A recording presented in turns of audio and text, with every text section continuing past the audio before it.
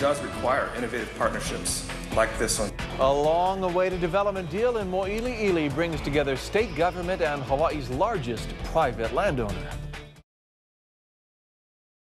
$7.8 million is the price for a 1-acre lot on Isenberg Street in Moiliili. Today, the Hawaiian Homes Commission gave permission for the Department of Hawaiian Homelands to buy the property from Kamehameha Schools. The 2 existing buildings will be turned into affordable rental units for Native Hawaiians and perhaps eventually a high-rise.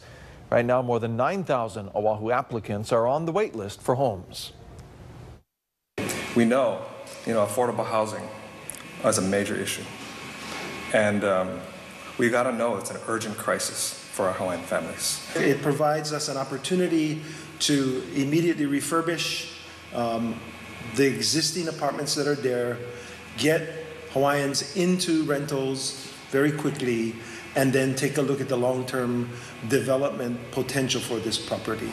Just down the street, the old Bolodrome site is also slated for redevelopment by DHHL. The developer is expected to be announced in the spring.